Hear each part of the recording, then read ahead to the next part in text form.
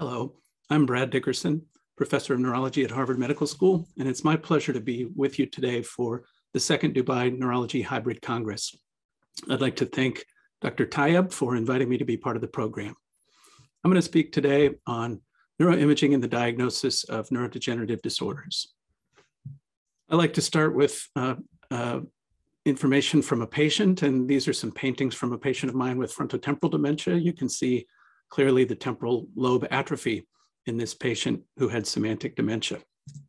Here are my disclosures. None of them are relevant to the material I'll speak about today. This is the overall progression of Alzheimer's disease from a model perspective, with a similar model for many other diseases like it, where people go through a pre-symptomatic phase with accumulating pathology, gradually beginning to be symptomatic in a prodromal stage and ultimately developing dementia. In terms of imaging and other biomarkers in clinical practice, I like to think about it as ultimately helping us to understand what the patient's clinical status is from the perspective of symptoms and signs, which arises as a result of changes in brain anatomy and physiologies, which is what the imaging can show us. Ultimately, this comes from brain pathology, which we're increasingly developing molecular biomarkers for that can be measured through imaging. So now we're able to say, for example, with diagnostic criteria for Alzheimer's disease, that a patient has preclinical Alzheimer's disease if they have biomarkers consistent with AD pathophysiology, or that if they're symptomatic and they have MCI, it's highly likely due to AD or likely not due to AD based on those molecular biomarkers. And the same with dementia, highly likely due to AD, which is often referred to as Alzheimer's disease dementia, or highly likely not due to AD. So let's start with the most straightforward identification of brain pathology through CT or MRI. Obviously, we'll focus on Alzheimer's disease in this talk, but there are many other causes of dementia, and we have to keep in mind a broad differential diagnosis in some patients' situations. So first, structural measures of brain pathology can identify contributors to cognitive or behavioral impairment, such as cerebrovascular disease, tumor, or other lesions. These are relatively uncommon in a patient that has a typical presentation of Alzheimer's disease, but should be surveyed in any case. They can also identify changes consistent with specific types of neurodegenerative disease, which I'll go through in a moment. Of course, cerebrovascular disease is a very common cause of dementia, and it's often very obvious on CT or MRI. Normal pressure hydrocephalus should be considered when people have ventricular enlargement out of proportion to sulcal atrophy. And diseases like Creutzfeldt-Jakob disease have specific signatures of hyperintensity on diffusion-weighted imaging, such as the cortical ribboning pattern you see here. So when we think about neurodegenerative dementias, we often think about MRI scans or CT scans as revealing patterns of regional atrophy that may suggest a particular cause.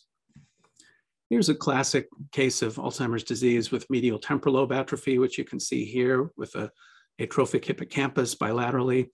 Ventricles are enlarged, and more posteriorly, you can see the biparietal atrophy that's often very typical of this disease. It's harder to see this on axial imaging, which is why I like to get coronal MRI scans, but you can certainly see the anterior hippocampal atrophy on this cut from the axial MRI. Here's a case of frontotemporal dementia, where if you look from the sagittal perspective, you can really see the striking frontal atrophy and anterior temporal atrophy that spares the posterior cortex.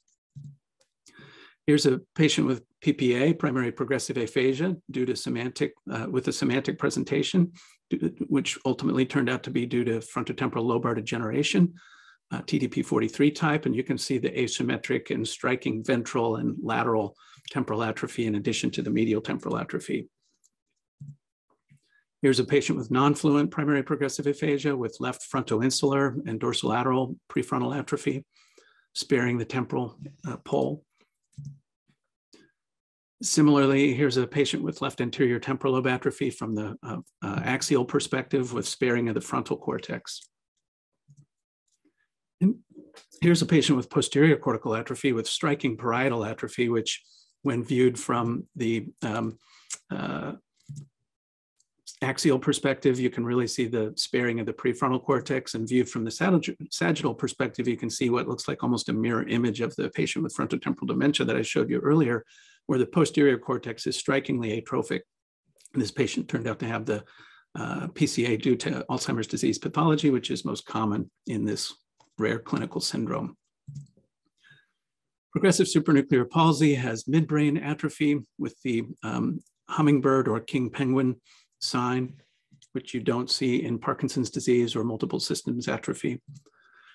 And increasingly, we're starting to see the use of volumetrics in the clinic, where, for example, you can see in this report that the patient has a hippocampal volume that's below the 5th percentile for that person's age, and a ventricular volume that's above the 95th percentile for that person's age.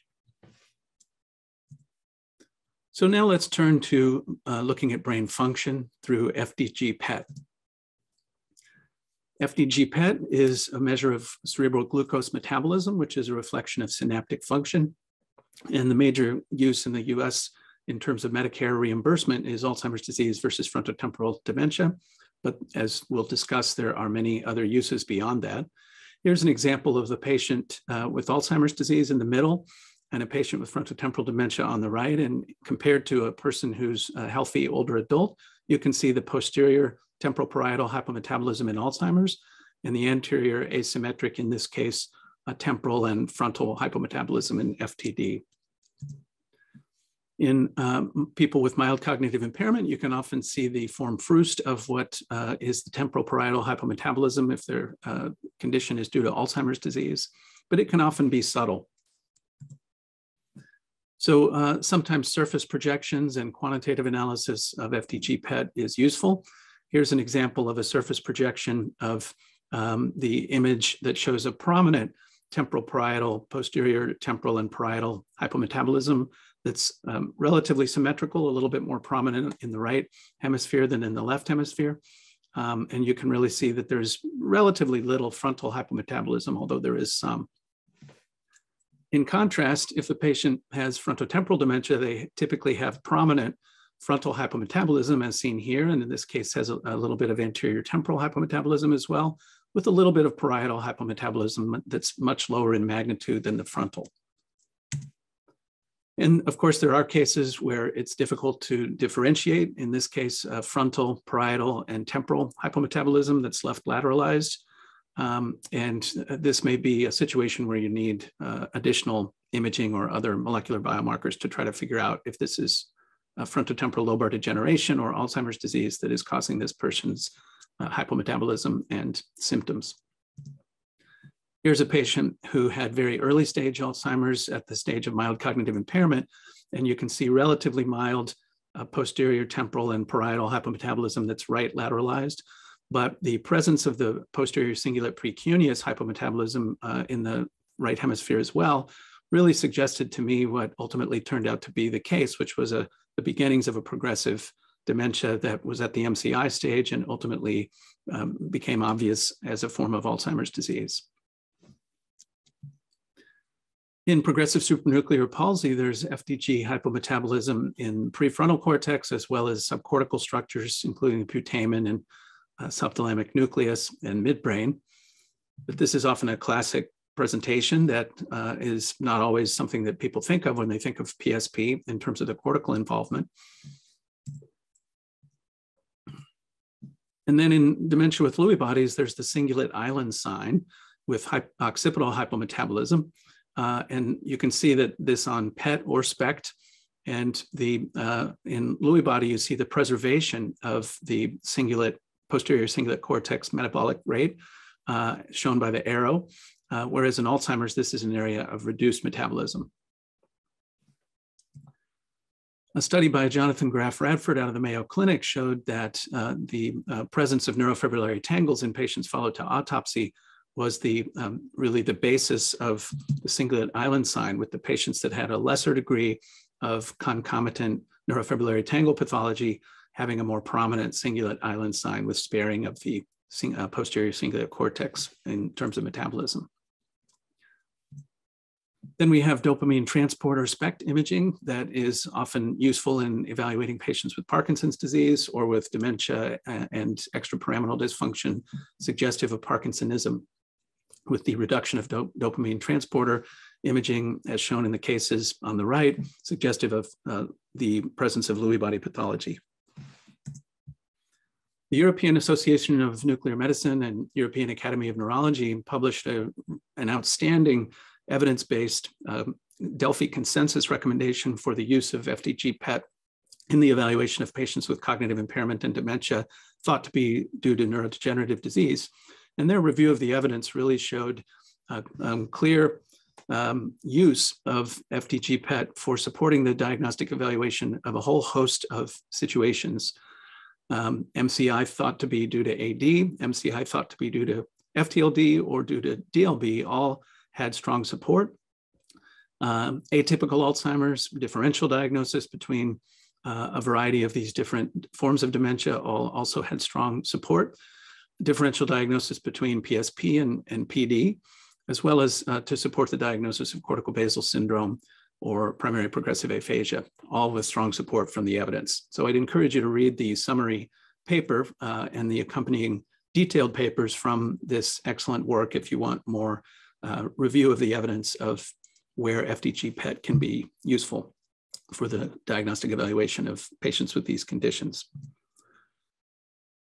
The MRI method of arterial spin-labeled perfusion studies has received support as a correlate of what you see with glucose PET, so that at some point and in some centers, we'll probably be seeing more use of this perfusion technique, which can be acquired during a regular MRI session, so that a more cost-effective approach to this might be ASL MRI. In most centers that I'm familiar with, this has not yet become something that is available in clinical practice and is still primarily a research tool. So now let's turn to imaging biomarkers of amyloid and tau. First, we have the Pittsburgh compound B that came on the scene almost 20 years ago now with amyloid imaging with PET showing clear evidence of neuritic fibrillar plaque deposition in the top images, but an absent scan in a person that is thought to be healthy older adult. And you can see it in pre-symptomatic Alzheimer's disease, and this is a genetic presenilin mutation carrier who did not yet have symptoms but had a prominent amyloid PET signal.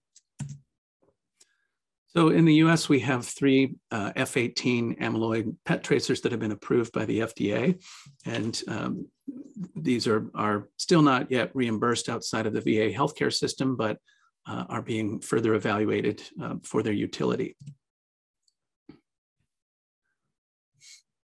All of these PET tracers have been studied in cohorts that have been followed to autopsy and have shown a strong relationship to the presence of neuritic plaques, so that the absence of neuritic plaques is typically associated with very low signal on an amyloid PET, even if a patient has symptoms due to dementia, due to FTLD or primary Lewy body pathology. They would have an absent signal on the amyloid PET tracers. It's important to keep in mind a patient's age when obtaining an amyloid PET scan, though, because as reviewed in this study from 2015, the older a person is, even when they're cognitively normal over age 60, the more likely they are to have amyloid plaques in their brain. You can see upwards of 40% of people with normal cognition by the age of 80 having amyloid plaques in their brain. So when you have a patient that has symptoms of mild cognitive impairment, the older they are, the more you have to question whether the amyloid plaques are associated with tangles and likely causing symptoms, or potentially there as an incidental finding. So Keith Johnson led the appropriate use criteria imaging task force for amyloid imaging and summarized the appropriate use as follows. In a patient with a cognitive complaint with objectively confirmed impairment, performed after a full standard workup is completed, and when AD is a possible diagnosis, but there is diagnostic uncertainty. They also felt that this should be ordered by experts in dementia and not available to primary care clinicians or others who are not primarily specialists in dementia. Inappropriate use would be for evaluation of individuals without cognitive complaints, but it should be acknowledged that preclinical AD may become an indication for amyloid imaging if preventative treatments that are in trials right now are proved to be effective, which would be very exciting. And amyloid PET imaging is inappropriate if a standard recommended clinical diagnostic evaluation has not been performed, and as a standalone diagnostic assessment for AD dementia or to assess disease progression. These would be considered inappropriate uses. So amyloid PET has been evaluated for its practical utility in clinical management in the US by the IDEA study led by Gil Rabinovich, with 18,000 Medicare beneficiaries having this incorporated as part of their routine clinical diagnostic evaluation at specialty dementia centers. This is the initial publication, which showed that the first 16,000 participants whose data were evaluated showed that there was quite a discrepancy in terms of the clinical diagnosis and the what the amyloid PET showed. And so the clinician's diagnosis changed from Alzheimer's disease to a non-Alzheimer diagnosis, and from a non-Alzheimer diagnosis to an Alzheimer diagnosis in a substantial fraction of the cases. And this was associated with changes in management as well as changes in plans for additional diagnostic testing. So these data are felt to be fairly strong support for the idea that amyloid PET has practical utility, even in the absence at the time of disease-modifying therapies, which obviously with the controversial approval of aducanumab for accelerated approval by the FDA in the US, this would be a completely different story, but the jury is out in terms of whether this is going to be something that's paid for by Medicare. But ultimately, if the treatments become available that are targeting amyloid, obviously we're going to want to know if a patient has amyloid in their brain before we give them a treatment. The most recent imaging biomarker to come on the scene is tau PET imaging. And this was also approved by the FDA in the US now almost 2 years ago, but is very hard to obtain primarily because the distribution network and reimbursement is not there yet. So I think we're at a point where we have an incredible host of tools to measure the molecular biomarkers of Alzheimer's pathology in the brain, but we're not yet able to use these in routine clinical practice under most circumstances because of lack of reimbursement. So this is an example of a paper we published, which shows the presence of tau PET in the upper left here signal, which is co-localized very strongly with atrophy in this individual patient with typical AD dementia, whereas the signal from amyloid PET is not co-localized with atrophy. Amyloid tends to go to lateral and medial parietal and temporal cortices, as well as prefrontal cortices in most patients that develop amyloid plaques in the brain. And as we know, in Alzheimer's disease, this is not typically a part of the brain that is affected in terms of the prefrontal cortex, at least in the early stages of the disease. So whether we look at hypometabolism or atrophy, the localization of tau PET signal is really strongly overlapping in terms of where in the brain we see evidence of neurofibrillary tangles. This has been shown by a number of other investigators, especially in with atrophy and with hypometabolism. So I want to close by presenting a case and then talking a little bit more about some of the implications of the data that I showed today. This is a professor who was a former English professor who was 78 years old and developed gradually progressive visual and spatial symptoms. She first started to notice that she hadn't seen something she should have seen, and noticed that this happened when she was in her house or when she was out walking or even driving. This led her to recognize that she really shouldn't be driving, and so she stopped driving, but she had otherwise intact instrumental activities of daily living and lived by herself and functioned very highly. However, when she was in her apartment, she found that she was increasingly unsure of where things were. She would find that she would look for her purse at least 5 times a day and sometimes wouldn't see it even when it was right in front of her. This was especially true when she left it on her couch, which had a similar color to her purse.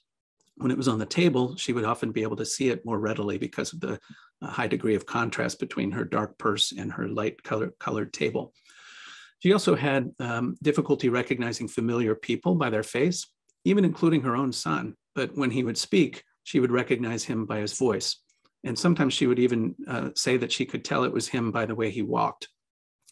So this is acquired prosopagnosia, suggesting problems in the ventral visual stream, as well as acquired simultanagnosia and other spatial impairments referable to the dorsal visual stream. She had changes in her ability to carry out other visual tasks like reading maps, finding letters on the keyboard. She felt she had no tactile memory, as she put it, with the idea that she couldn't figure out where her fingers were in space.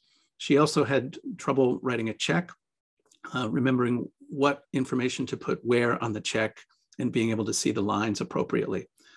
On neurologic exam and cognitive testing, she had impaired visual and constructional ability with evidence of simultanagnosia and prosopagnosia, supporting the symptoms that she reported and that her son confirmed. Otherwise, her cognitive function was intact. So our diagnostic formulation at this point was that she had mild cognitive impairment because she was largely intact in her activities of daily living with a visual predominant non-amnestic syndrome. Her memory was excellent. So we said that she had a progressive visuospatial syndrome consistent with the posterior cortical atrophy syndrome. We obtained MRI, and you can see from these axial images that there is atrophy in the occipitotemporal cortex, shown here on the left image, with the arrow pointing to the ventral occipitotemporal cortex. And you can see quite widened sulci in this area, more so on the right than on the left. And also occipitoparietal atrophy, again, a little bit more prominent on the right than on the left, both medially and laterally, with relatively intact cortex throughout the rest of her brain, including the medial temporal lobe, except some atrophy being present on the right. So here's her FDG PET. She had very obvious focal hypometabolism that was bilateral, but most prominent in the right occipitotemporal cortex, as shown here, and the right occipitoparietal cortex, as shown here. You can see similar findings on the left hemisphere, but to a much lesser degree. When we looked at her amyloid PET scan, she had amyloid in the places that I said before that it tends to like to go. Bilaterally in the retrosplenial and medial parietal regions, lateral temporal parietal regions, and also lateral and medial prefrontal cortex. Not at all consistent with where her atrophy and hypometabolism are. But if we review once again her PET, FDG PET hypometabolic pattern, we can see then when we get tau PET that this is almost a mirror image of what we see with tau PET. So here's the tau PET, and you can see the elevated signal in the occipitotemporal region and the occipitoparietal region, right greater than left, again, almost like a mirror image of the FDG PET scan. And I'll just flip back and forth between those for a moment so you can see how incredibly matched those are inversely. So it's really pretty clear that, as the pathologists have told us over the years, it's the tangles that are really co-localized with neurodegeneration and co-localized with what we see on glucose PET as hypometabolism and MRI as atrophy. So we ultimately diagnosed this patient with the MCI, visual predominant non-amnestic syndrome, progressive visuospatial, PCA syndrome, and the cause is highly likely Alzheimer's disease, as it often is in this rare condition. So the roles of imaging and dementia evaluation in clinical practice are expanding as we see new modalities that are becoming available, even though in many practice settings, these are not yet accessible. Routine MRI is an important first step to evaluate for various forms of pathology, and high-resolution MRI may be useful for identifying atrophy patterns suggestive of a particular disease in the brain and supportive of a particular clinical syndrome. I like to get 3D T1-weighted scans, as well as T2-weighted scans with FLAIR for suppressing the sulcal and ventricular signal, and look at those scans in all three planes. I find that some localized atrophy can be more visible in one plane than in the other. Functional brain studies like FDG PET or SPECT can sometimes more sensitively pick up functional brain abnormalities than MRI scans. And amyloid PET is now pretty widely available in the US and in Europe, but once again, it may not be accessible due to reimbursement by payers. We also have to consider the appropriate use criteria for amyloid PET and the fact that it's common to have amyloid PET in the brain with older age, even when people don't have tangles and other pathology associated with Alzheimer's. Tau PET is emerging as a research tool and is beginning to enter the clinic, but again, is not yet very widely available. And it's important to keep in mind that the findings from these imaging modalities are really in the eye of the beholder. And I encourage everyone to look at their scans personally, going into it with a hypothesis based on the clinical assessment. So looking ahead, I think in the future, we're going to see imaging used earlier to make an earlier diagnosis of mildly symptomatic individuals, to make a more confident diagnosis of mildly symptomatic and or atypical cases, and eventually to do risk assessment in asymptomatic individuals. And this will especially change as disease-modifying therapies come online, and if there is evidence that they work to delay symptoms in people with preclinical stages of the disease. I think we'll see these used to identify appropriate candidates for clinical trials or disease-modifying therapies, to predict the effects of treatment and to monitor the effects of treatment. And we've seen a lot of prototypes of this in the clinical trials of the amyloid monoclonal antibodies with regard to showing that those antibodies can robustly reduce amyloid pathology, even in symptomatic patients' brains. Whether those are associated with clinical benefit, I think, is still where the controversy is, but there's no question that we can measure the clearance of amyloid from the brain when those kinds of treatments are instituted. So I think it's really a revolution in the field, the use of all of these different imaging modalities. And the more that we get molecularly specific imaging for all the neurodegenerative diseases, the more we're going to be able to measure the effects of disease-modifying therapies on those underlying disease processes. I want to thank my team at the MGH FTD unit and Center for Translational Brain Imaging for all of the passionate work that we do. This was one of our galas before the pandemic, and I look forward to having the opportunity to get together with everyone and ultimately to return to Dubai for a future meeting someday in the future. Thank you, and I hope you all stay well. Take care.